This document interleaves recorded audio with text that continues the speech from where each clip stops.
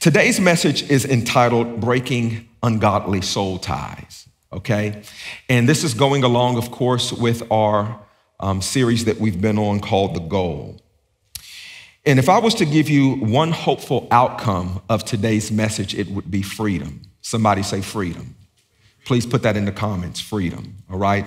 I really believe that when we discover God's way, we submit to God's way, and we do things God's way, we'll get freedom.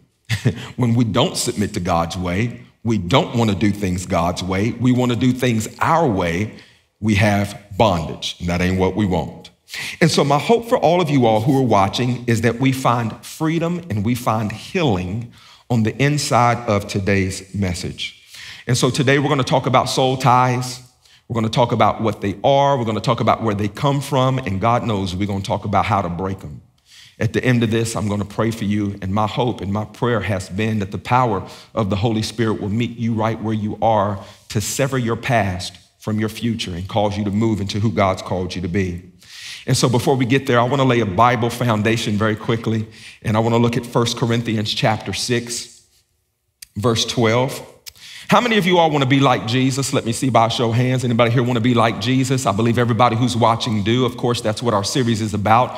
We said that we want to walk like him. We want to talk like him. We want to love like Jesus. He is our goal. I know you got all kinds of goals. Some of y'all have relationship goals, and you got your financial goals, and you got your career goals, and you got your weight loss goals. But our number one goal as a believer should be to be more like Jesus, to have his compassion, to have his perspective, to have his mind. How many of you all say that that is your number one goal? All right, hopefully by all this preaching, everybody back here got their hands up, praise the Lord, all right? And so that's what we're about, right? But here's my question for you. How many of you all would say being like Jesus is my goal, even if it's not popular, okay? Even if it cost me something, even if I'm misunderstood, or even if I'm persecuted, or if it goes against what I want to do, he's still my goal.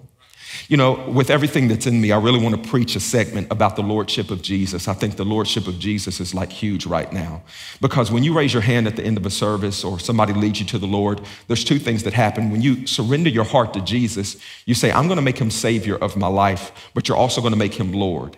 And the Savior part is the easy part. That's the popular part. That's like, Jesus, I accept you and I surrender my life to you. You be my Savior. Thank God that he is our Savior. That means that he saved us from our sin. He saved us from eternal damnation. Matter of fact, when we accept Jesus, eternal life starts. As soon as we accept Jesus, eternal death ends and eternal life starts. So he's our Savior, but he's also our Lord. And the first one is something that you receive, but the second requires a whole bunch of change on your part, that you make him the Lord over your emotions. He's the Lord over my spirit. He's the Lord over my body.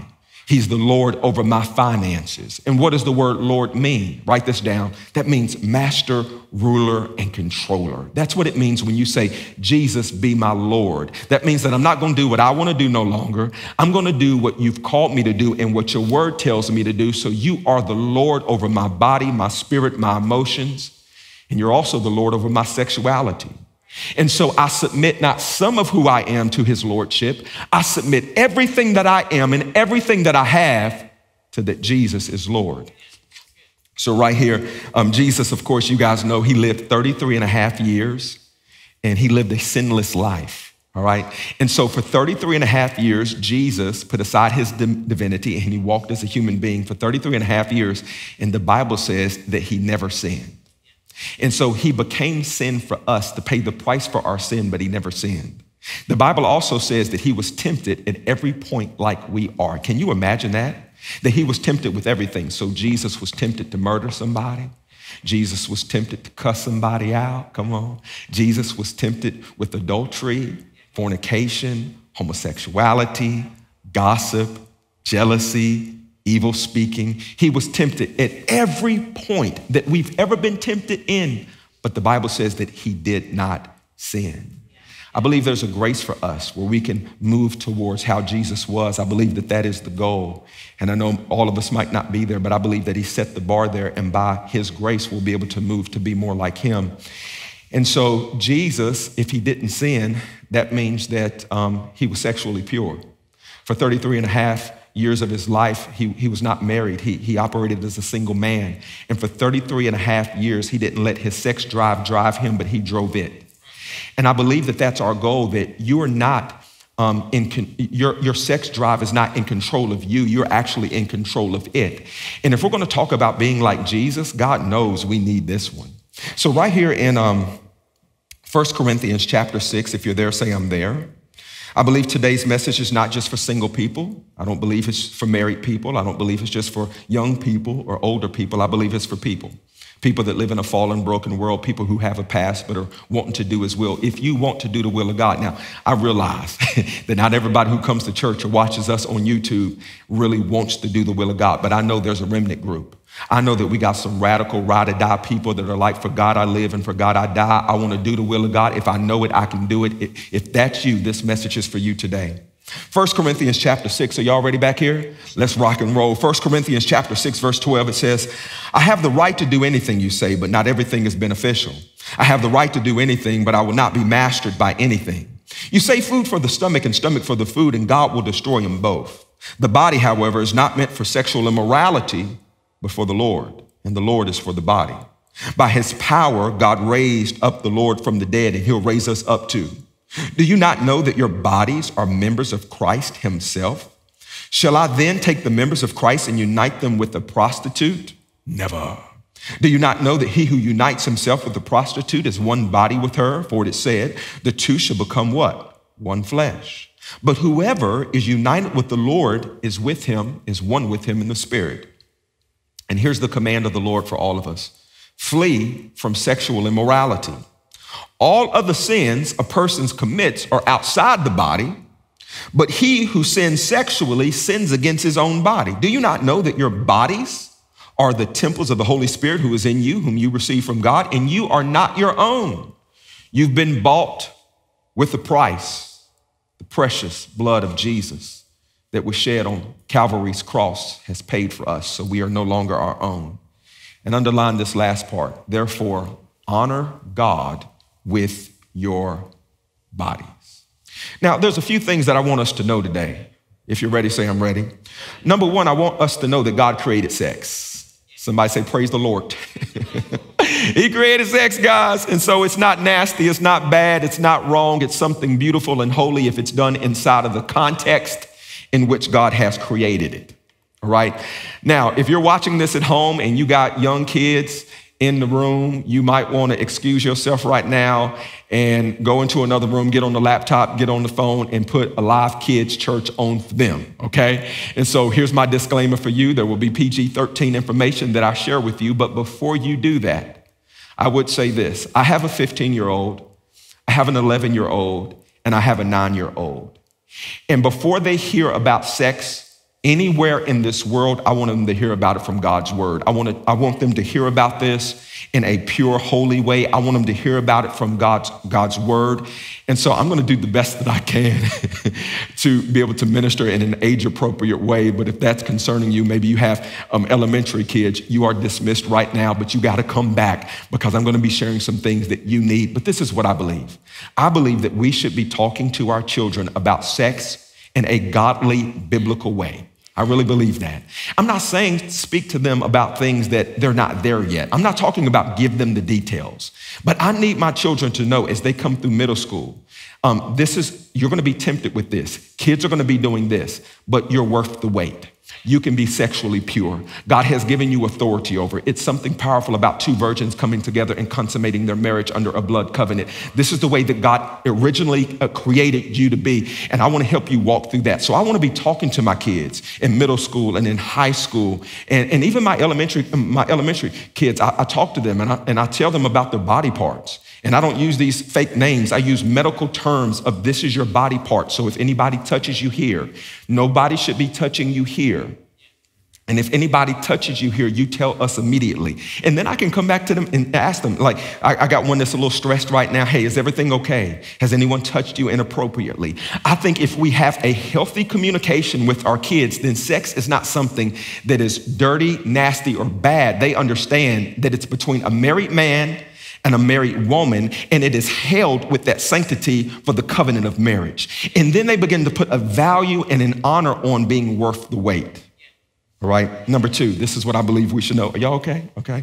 I got my audience today. They didn't know what to expect my teaching today. Praise the Lord. Number 2, God created sex for 2 main reasons. I need you to know this today. All right. Number 1, for procreation and for the continuation of humanity.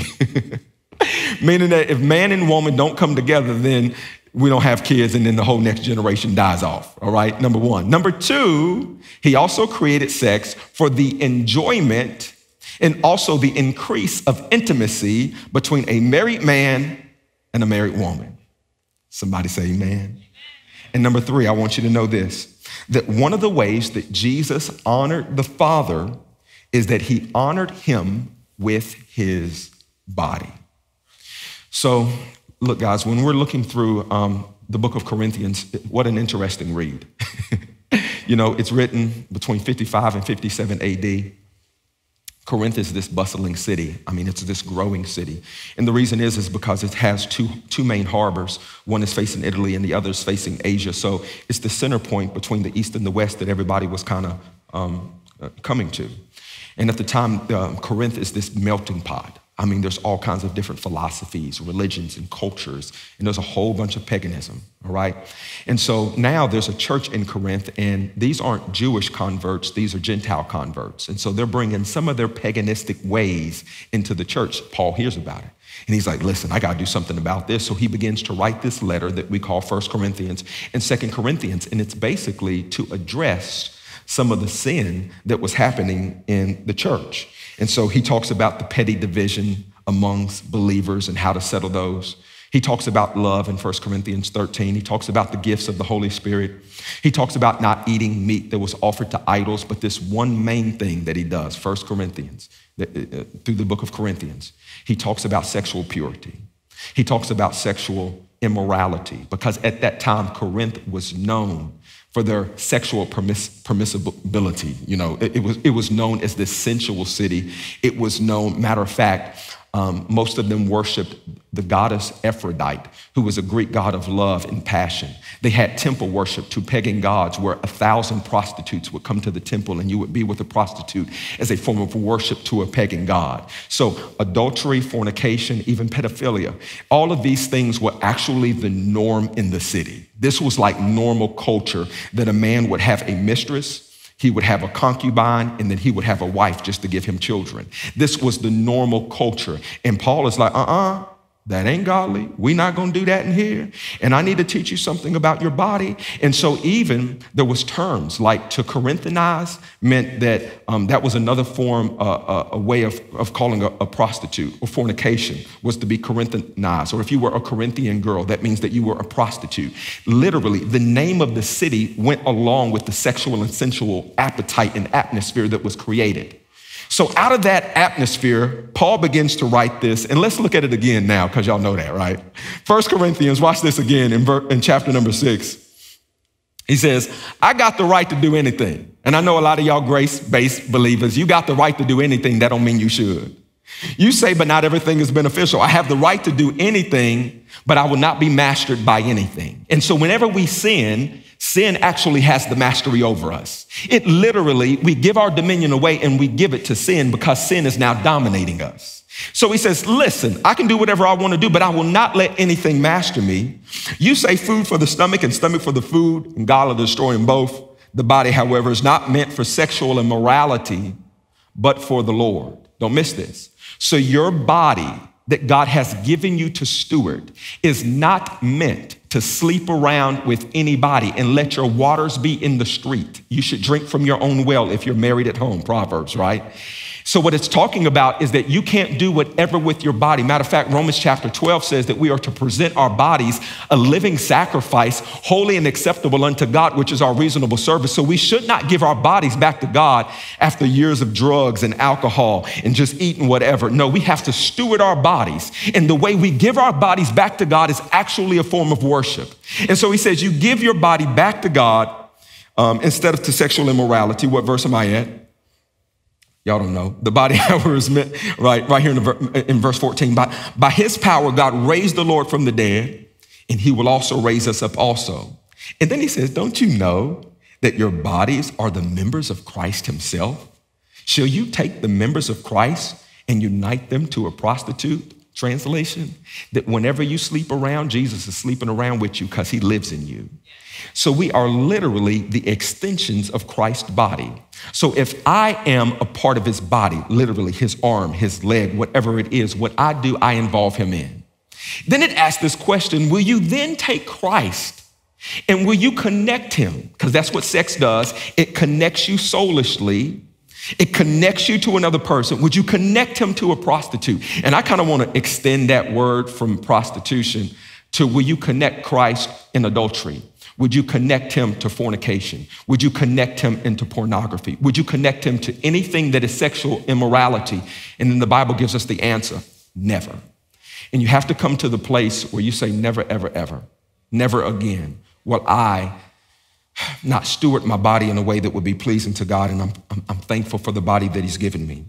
Verse 16 says, do you not know that he who unites himself with the prostitute is one body with her? For it is said, the two will be one flesh. But whoever is united with the Lord will actually be one spirit with him.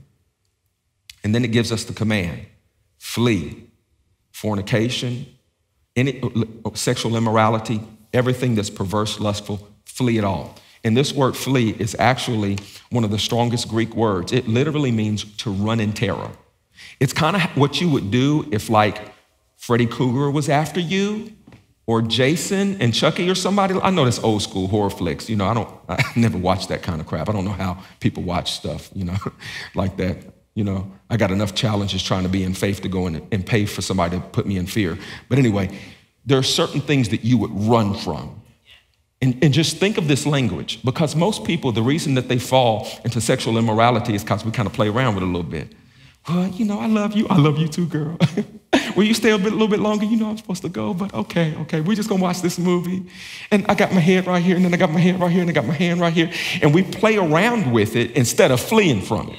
See, the word flee is so strong because it lets you know that you are worth the wait. There is a destiny on the inside of you. There's greatness on the inside of you, and you have to protect. You have to put boundaries around you so you don't, oops, I did it again. Come on, Britney Spears. You know what I mean, right? And so it says flee fornication because all other sins a person commits are outside the body, but whoever sins sexually, they sin against their own body. Now, I try to find what this really means. I looked at all kinds of commentaries and I don't know what it means. If you know what it means, please put it in the comments or DM me. What does it mean? I think what it means is that sexual immorality, you mess yourself up. Every other sin, you might hurt somebody else, murder and thief, but sexual immorality, you actually hurt your own soul. You actually hurt your own self. You're actually digging a grave for your own self. My God. And verse 19 says, do you not know that your bodies are the temples of the Holy Spirit? That means God lives in you. And so we want to start more churches. The greatest church that we could start would just be when a person gets born again, we started a new church because the Holy Spirit lives in us.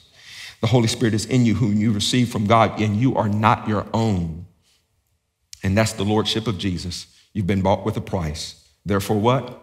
Honor God with your what? Come on, somebody. Honor God with your what?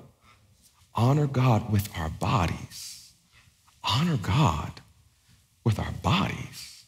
My hope is that God has given us a season here where we've come through the pandemic and we've really had to do some self-evaluation. And my hope is that you're watching this and the Holy Spirit is whispering, it's time for you to honor me with your body. My hope is that the culture of our church will be a culture of a bunch of sexually pure people, married and single, because both have parameters and boundaries and context in which we must live. But my hope is that we will make a church-wide decision that we're going to honor God with our bodies, that we will teach our teenagers that you are worth the wait, our young adults that you are worth the wait, that you have value, that you have purpose, that you have destiny. Do you know why people don't wait and do it God's way? Is because we kind of think we know better than what God does. You know, well, my parents got a divorce and now I want to try it before I buy it, so we're going to live together. Listen, the statistics and the stats from those who live together, they end up alone because they're taking matters into their own hands. This is all I'm saying as your pastor, is that God's ways are better than our ways. that he knows more than what we know. And if the Creator has created sex to be enjoyed inside of a context, to do it outside of that context will do nothing but harm ourselves, and we have to believe him more than we believe us. Would the church please say amen today? I want to pull out a few principles. Are you guys good back here? Everybody enjoying this? Praise the Lord. All right, a few principles. Write this down very quickly. Number one, I want to find the will of God and submit to it fully. Here's a few principles that I want us to live out. Please write this down. To find the will of God and to live it out fully, okay? Many times we say, God, what's your will? You know, God, is it your will that I stay here in Gainesville or Orlando? Is it your will that I go to Charlotte? Is it your will that I stay here, or is it your will that I move to Denver? Is it your will that I take this job or take that job? And you know, it's only okay to pray, God, what is your will, when the will of God is not known. See, the will of God and the word of God is the same. So if you ever want to know what the will of God is, you got to go to the word of God. For the word of God and the will of God is the same. And so whenever you find what the word of God says, you no longer pray, let your will be done, because I already know what the will is. And this is something God is clear about. Watch this in 1 Thessalonians chapter 4, verse 3. Watch this here. 1 Thessalonians 4 and 3, it says, it is God's will. Here it is. So I'm not going to pray, let your will be done, because I know what your will is. It's God's will that you should be sanctified. What's that? Holy. What's that? Separated. What's that? Set apart. That you should avoid sexual immorality. That each of you should learn to control your own body in a way that is holy and honorable, not in passionate lust like the pagans who do not know God. There should be a stark difference between how we steward ourselves and how people on your Explore page do. So as you're flipping through, we're going to see a bunch of sensuality and butt-naked people. But that's not us, because we don't live our life like the pagans do and those who know no God. And those things are attractive to the eyes. We see those things, but we still have a discipline and self-control in our flesh, because we understand greater is he that lives in me than he that is in the world. Number two, write this down if you can. Number two, you got to learn to look for the exit. Now, 1 Corinthians 10:13, watch this one here. It says, no temptation has overtaken you except what is common to mankind. And God is faithful. He will not let you be tempted beyond what you can bear. But when you're tempted, not if you're tempted, but when you are tempted, because we all will be tempted, he will also provide a way out so that you can endure it. Here's what I believe, is that no matter what temptation we go through, look for the exit. If you look around this building right now, if there was a fire to break out, what do? You look for the exit. When it comes to sexual immorality and you get yourself in a compromising situation, look for the exit. You get yourself into a toxic relationship, look for the exit. You get yourself into a situation with toxic, look for the exit, because the exit is always there.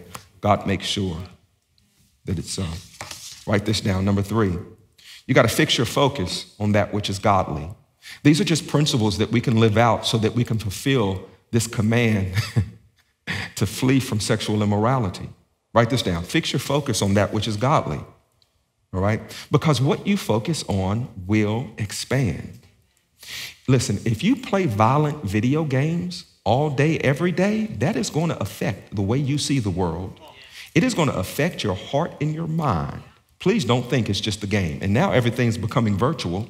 What is it doing? It's painting on the canvas of your imagination. Your imagination is one of the most powerful gifts that God has given you, to be able to see the end from the beginning. Don't allow the devil to pervert that. If you fill yourself up watching The Bachelor and The Bachelorette all day, every day, I'm not talking about that to sin. What I'm saying is that you have to know yourself. If you are a person that's in a marriage that you feel like is not going anywhere, and you keep looking at new love and the endorphins that's released in new love, and you are so fascinated with the infatuation stage of a person's relationship that you're now looking at your 40-year-old marriage trying to find somebody that just met each other and wondering if he's gonna give her a rose. Oh my God, you have to give yourself a fighter's chance to not allow this world system to program the way I'm preaching better than you saying amen today. You can't allow the enemy to program the way you think and the way that you feel, your emotions, all right? Pornography, it is actually the biggest trick of the devil in our generation, other than abortion. I really believe that. The biggest trick of the devil in our generation is pornography. The stats show that 28,000 people visit a pornography site every second in America. 28,000 people, up, another 28,000, up, another 28,000 people. And they don't understand that they are opening up a door to the demonic. He's grabbing hold of their soul, their mind, their will, and their emotions. 1 in 5 mobile searches right now on a mobile phone, 1 in 5 is for a pornographic site. There are 11,000 porn films made in America every single year. It is a $13 billion industry in America alone. 90 to 96% of young adults are encouraging, accepting, and even neutral when it comes to talking about pornography with their friends. 9 out of 10 of young people, if somebody else is talking about pornography, they won't even say anything about it. Where are the real? Can we please stand up for what's right? All right? And for married couples, because some of us, we don't believe that bring it as long as we're in a monogamous relationship and it's in a marriage, please. Statistics are showing us that sexual frustration goes way up when you involve yourself in pornography as a married couple. Sexual satisfaction goes way down.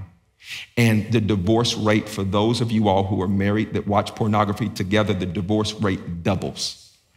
Doubles. It's already at 50%. Can you imagine doubling that simply because we're bringing in the world's sensuality and sexuality when God has given us this wonderful gift called sex to be practiced inside of a particular context. So the Bible says this in Psalms 119 and 37. Watch this. It says, turn my eyes away from worthless things. Whew. Preserve my life according to your word. And my prayer for you today is that you will begin to turn your life, your eyes away from worthless things, things that cause bondage, things that create generational curses. Pornography right now is a man and a woman issue. It is a sin issue. And I kind of want to jump into some things. Maybe I'll do it online this week. Follow me on social media because I want to get to the bottom of this pornography thing. Because those stats, alarming, I'm sure they're affecting the church in a really, really big way. And the one way that you get over a pornography addiction is you got to tell on yourself. Sin festers in the light. You need to tell your spouse, you need to tell your pastor, you need to tell your small group leader and have other people pray for you because all of a sudden temptation, it goes way down when somebody else knows. Number 4, you got to make no provision for the flesh, okay? Are you all enjoying this today? If you're enjoying this, please holler at me in the comments. Make sure that you share this message. This is a message that needs to go viral. I really believe that. God has made us tripartite in makeup. We know that, right? Meaning that we are a spirit, we have a soul, we live in a body, okay? Now, the body part of us is the flesh part of us, and it ain't saved and never will be. The flesh and the spirit are antagonists against each other. So there's a part of you that wants to do what's right, like Romans chapter 7 is talking about with Paul. When I want to do what's right, evil is always present with me, oh wretched man that I am. What he's saying is that there's this battle between my flesh nature and my spirit man. All right. And so we have to understand that we are to give no provision to the flesh. Romans 13:14 says, watch this, put on the Lord Jesus Christ and make no provision, none, absolutely none. I'm not going to give my flesh what it wants. I'm not going to feed my flesh and starve my spirit. I'm going to feed my spirit and starve my flesh. And so how can we do this? Here's just some simple how-tos. If you're ready, shout at your boy. Let me know if you're ready. All right. I was just talking to one of our up-and-coming leaders. He's single. He's in a relationship with a young lady. They're not married yet. They're just dating. They're in love with each other and all that. And I said, how are you doing? He says, we're sexually pure. I say, what are you doing? He gave me some things that I want to share with you. He says that if we're ever in a room together, we always leave the door open for our roommates to be able to know what's going on, all right? We don't stay out past a certain time of night, so we give ourselves a curfew because the later you stay out, the more woozy you become and you don't even make good decisions no more, all right? He says we try to do things with friends. He says this one, and this one's huge. He says we don't make out. We might kiss, but we don't make out. You know what I mean by making out. You know what I mean by, you know what I'm saying, making out, touching and fondling, because once you turn that on, you can't turn that off.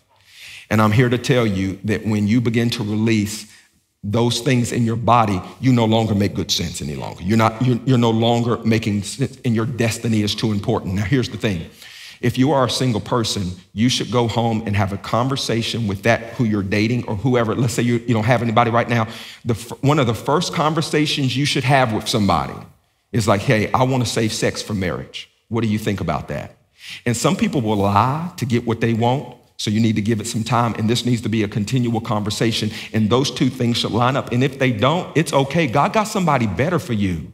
You are worth the doggone wait. Would you holler at me up in here and understand that you have value and that you have worth? And if somebody don't want to pay the full price for you, don't give out discounts. You a Bentley, you ain't a Hyundai. You can't negotiate on this car lot, buddy. It is what it is. I've been paid for by the blood of Jesus. Y'all know this is funny. Come on. Let me give you some how-tos as a married couple, because married people, y'all need to live sexually pure. There's too much adultery in our land. There's too much flirting with people that you work with in our land. And so the principles of self-control ain't just something that you need before you get married. You need them more after you get married. Would the married people please say amen? It was like back in the day, you would go out by yourself, nobody want to talk to you at all. You go out to the club, go out to the lounge, wherever you go home, absolutely no numbers. But as soon as you get married, you can't go to the Publix without somebody else, hey, how you doing? How you doing? It's like, oh my God, the devil, watch this. The Bible in Proverbs says that the adulteress looks for the precious life.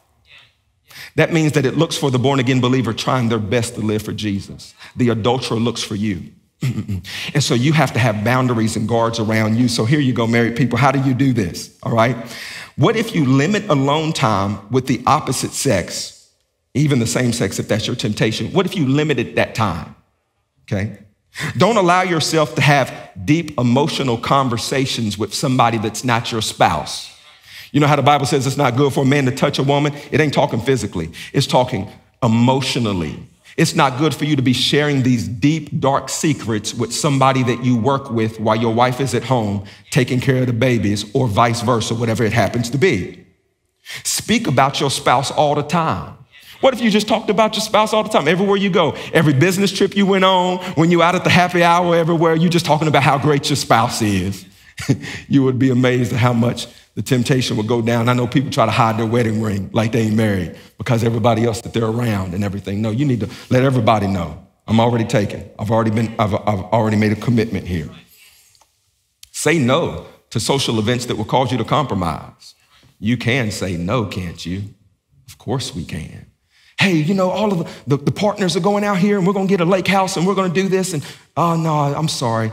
Saturday already got family day planned. I'm sorry, I can't come. What if it means you might lose a promotion? So be it. My promotion comes from the Lord. I will not compromise. Avoid things like drugs and alcohol, because that causes, the Bible talks about being sober-minded, because when you ain't sober-minded, you don't make good decisions. Most relationships that we counsel that fall into adultery, there's always drugs or alcohol involved because somebody let their guard down. Have sex regularly. Come on, married people. Somebody should comment right there. I heard Pastor Eric say, come on, have sex regularly, because if you don't, you'll become roommates. And intimacy is very important in your relationships. If you have problems with intimacy, get help right away. You're not alone. There's a whole lot of people that we need to go to counseling, and we need to get some natural help, and we need to get some testosterone shots, whatever we got to do to make sure that that area there, I will not allow a foothold of the devil to come in. And we've gotten through all this, y'all, to get to number 5, which is break ungodly soul ties. And I want to read to you something that I got off of a website called The Moral Revolution. Listen very carefully. Sex is tri-dimensional experience, spirit, soul, and body. Anytime you have sex with a person, you bond with them. Dr. Daniel Amen writes in the book, Change Your Brain and Change Your Life. Whenever a person is sexually involved with another person, neurochemical changes occur in both their brain that encourage limbic emotional bonding. Limbic bonding is the reason casual sex doesn't really work for the most of the people on a whole mind and body level. Two people may decide we're going to have sex just for the fun of it, yet something is occurring on another level that they might not have decided on at all. Sex is enhancing an emotional bond between them, whether they want it or not. One person, often the woman, is bound to form an attachment and will be hurt when the casual affair ends. One reason is that usually the woman who is hurt most is because the female limbic system is larger than the male's. This is what we call soul ties.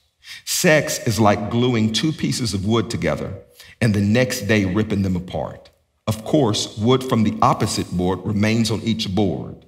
A piece of your sex partner, the good, the bad, and the ugly, stays with you, and vice versa. And for the rest of your life, you can only imagine what it looks like when you bond with multiple partners.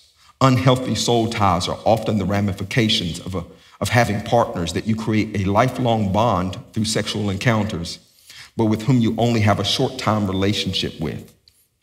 The bond, a soul tie, remains long after the relationship is over, leaving both sexual partners longing for wholeness. So a soul tie is this.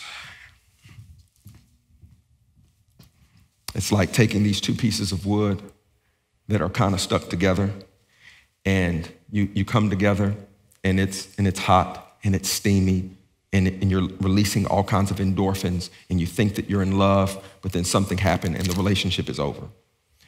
And I don't know if you can see this, but there is a piece of the other piece of wood on each piece, meaning that when it's ripped apart, in toxic relationships, this is what happens. They get ripped apart, and neither piece is ever the same again. You literally carry a piece of that person with you until that soul tie is broken. Okay, let's handle it. Now, a soul tie, write this down. It is being attached to another person emotionally or mentally, specifically after intimacy. This is not a spirit tie, okay? Now, I was on the internet. I know that there are some people that don't believe in soul ties because they say, well, my spirit is with Jesus. You're right. Your spirit man is intertwined with Jesus as a believer, but not your soul.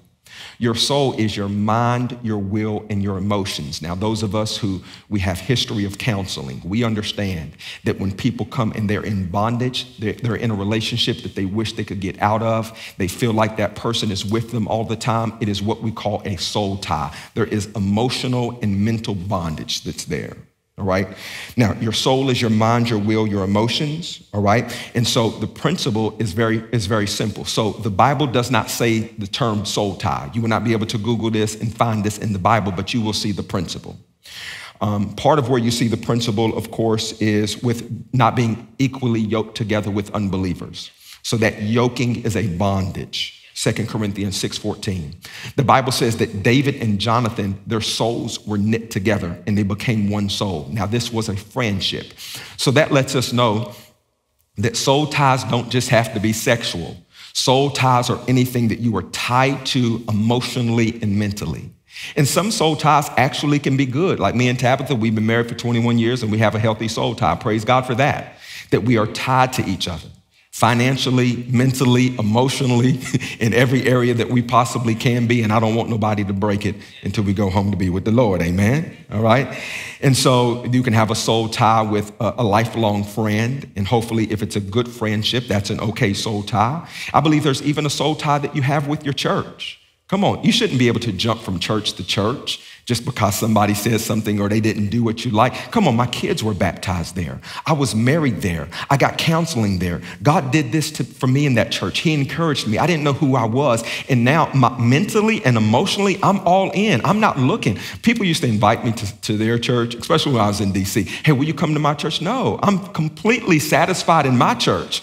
You do what you do on Sunday. I don't want to go visit. I don't want to miss one thing that's happening in my church. I don't want to miss one word that my pastor is saying. I'm mentally and emotionally there. I think that's okay. But I think it's a problem when we have sexual relationships with people that are no longer in our lives, but we carry them with them into every new relationship. And so 7 signs that you have an unhealthy soul tie. If you're ready, say I'm ready. You're in a relationship with a person and you feel so attached to them that you refuse to cut off the connection and set boundaries. Might be a soul tie. You've left a relationship maybe long ago, but you think about the other person obsessively and you can't get them out your mind. You might have a soul tie. Whenever you do anything, make a decision, have a conversation with somebody, you feel like this person is with you or watching over you. You might have a demon and we want to cast it out in Jesus' name. Number 4, when you have sex with somebody else, hopefully your husband or wife, and you can hardly keep yourself from visualizing the other person, you might have a soul tie. You take on the negative traits of the person that your soul is tied to. You carry their offenses, whether you actually agree with them or not. You defend your right to stay in a relationship with the person that your soul is tied to, even though it's negatively affecting you or destroying important relationships in your life, i.e. husband, wife, kids, leadership. And last but not least, you're in a new relationship, but you find yourself comparing your old relationship to your new one, and you really would love to go back, but you can't. This message is for us today. I believe it's a message for the moment. So what can you do to break out? If you're ready, say, I'm ready. I laid a big foundation because I really want us to know, I believe faith springs forth from information. Here's the thing. If you're here today, if you're watching this online, it's because God has freedom ready for you. He has healing ready for you. If you're anything like me, I had soul tie after soul tie after soul tie, from pornography to sexual immorality. Thank God that the power of the Holy Spirit can separate my sin as far as the east is from the west, and he can give you a new beginning today. If God has done that for me, and he's done that for many of us, he wants to do it for you. How can it happen? Well, I think the first thing you should do is you got to admit, hey, yeah, this is a problem for me. I have a soul tie, okay? Then I think you need to do a clean sweep. What does that mean? You should go home and you need to throw away every gift that person has given you. You know, any ungodly tie, you might want to delete them off of social media because right now you're still checking on them. I think you need to come to the place where you allow yourself to move on. Come on, somebody. I'm preaching better than you saying amen. It's okay to burn that teddy bear he gave you at the amusement park. You know, it's okay. Whatever it is that has a tie on you, this is a spiritual thing, guys. You need to seek deliverance. I believe that 90% of our deliverance, or the majority, let me just say that, of deliverance happens just because you sit under the word, you read the word, and you do it. All the stories that Tabitha and I tell of overcoming a bad marriage and depression and oppression and addiction and all those things, it wasn't because anybody laid hands on us necessarily or because we went through counseling, we read the Bible and we did it. But then there's some things that you have a hard time getting over where you need somebody's help. And we want to lay hands on you. We want the power of God to fall on you so you can find freedom. Or if you need natural counseling, you can get freedom there as well. And I say that because I don't want people depending upon, I need somebody to pray for me. Pray for yourself first. And if praying for yourself don't work, come on here. We're going to pray for you and we're going to get this thing on. But we need to seek deliverance. All right? We also need to renounce the behavior and any vows that we have made. I will never love nobody like you. 20 years later, go and take that back. I'm sorry, Lord, that I said that. I rebuke that, and I take that vow back in the name of Jesus. Whatever vow you have made, you need to go back and you need to renounce those commitments and those vows. And last but not least, we need to repent to God for any sexual immorality and recommit our bodies back to the Lord. I would love to lead you in this prayer today. If you could just make this a moment between you and Jesus. If you could just put down your Bible for a moment and your note taker for a moment, if you could just clear out the space and tell everybody around you, can you just give me a moment with my Savior and my Lord? Can you just give me a moment with the power of the Holy Ghost? I want to speak some things over you. I've been praying for this moment, and I know that you're online, but I believe there's no distance in the Spirit and that God is with me and he's also with you, and I've been praying for you as we've come into this moment that God would do something supernatural on the inside of you. I'm talking about the secret areas of your life, the secret things that you've been watching online. I hear the Lord saying you have to close the window. You know, David had his window open looking at Bathsheba, and there's a time you got to close the window. Maybe the window for you is your explore page. Maybe it's your feed. Maybe it's a neighbor. Maybe it's somebody at work. The Lord is saying, you got to close the window. And I believe that when you make a decision in your heart, God, forgive me, I'm ready to close the window, the supernatural power of God will sever you from your past and give you freedom for your future. And I want to pray for you right where you are. If you don't mind just kind of touching the screen or putting your hands right here or just lifting your hands to the Lord. Father, I ask for you now by the power of the Holy Spirit that you begin to fall right now in every home, in our sanctuaries, in our cars, wherever we're watching this message. Oh God, you are omnipresent. I pray right now that you've always been a way maker, that you've always been a deliverer, that there is power in your name.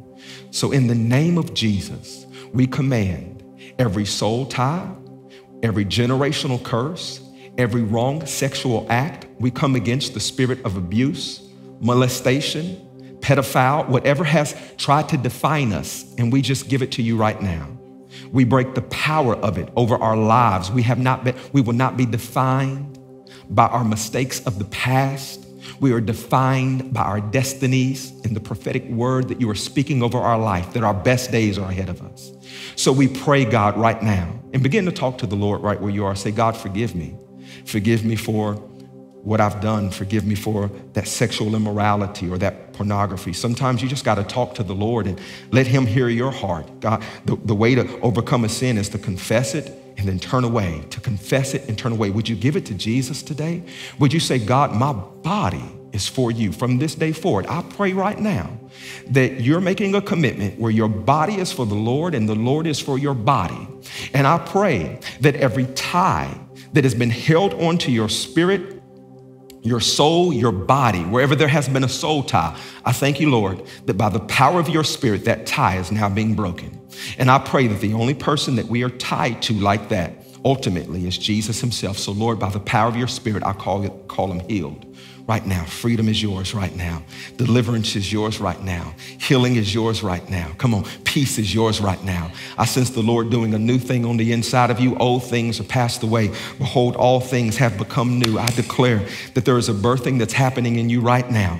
I pray that the addiction that held you bound even last night will have nothing on you tomorrow, that the temptation of that way, God is showing you the exit signs all around your life. And I pray right now that his grace is sufficient for you. I come against those toxic relationships that have been in your life. And I pray that God is removing that and he's putting the right relationships in your life right now. I pray for those of you all who've been sexually frustrated or you've had this dirty, nasty view of sex, that God will give you a holy perspective of that which he's created, done inside of the context of a marriage, of a husband and a wife. I pray right now that God is placing back the pieces of your soul that has been broken, that has been ripped away, that somebody else has, and he's making all things new. In Jesus' name, amen. Come on, would you all put your hands together?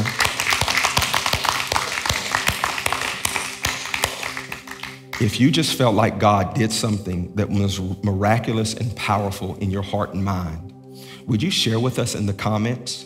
You know, I think that we have a transparent culture. Nobody wants to judge you. We want to celebrate with you. If you're uncomfortable with that, please email us. We want to know what God spoke to you today. We want to know what God did in you today. And we want to walk this thing out with you. We love you so much. If you want to give your heart to Jesus, I'll pray this prayer with you. Say this with me. Say, Lord Jesus, come into my heart today. Forgive me of my sins. From this day forward, I'm yours. Amen.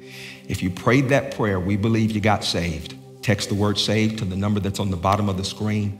Let us know what God's doing in your life, and we'll see you next week. God bless you. Hey, thank you so much for tuning in to Alive Online today. I pray that message was a blessing to you. I pray that the Holy Spirit just takes something from it and he illuminates it to where your life will never be the same again. If that's the case, make sure you let us know how your life was impacted and changed because of the message on today. We would love for you to share this content. You know, we have a saying in Alive Church that one invite can change a life. We also believe that one share can change a life. I mean, get your share on. God will use your share as a lifeline to reach people around the world. All right, if you like what we're doing here, we would love for you to be a part of our online family. You can do that by hitting subscribe. We want you to be the first to grab hold of all new messages and all new content as they are released. You know, the Bible says that when we give, it'll be given back to us. Good measure, pressed down, shaken together, and running over. And one of the greatest ways that you can make a difference and change lives is by giving. And so if you would like to sow into the ministry of Alive Church, hit the button below. And I know that God will bless you, and you'll also be a blessing to other people. We love you, and we'll see you real soon. God bless you.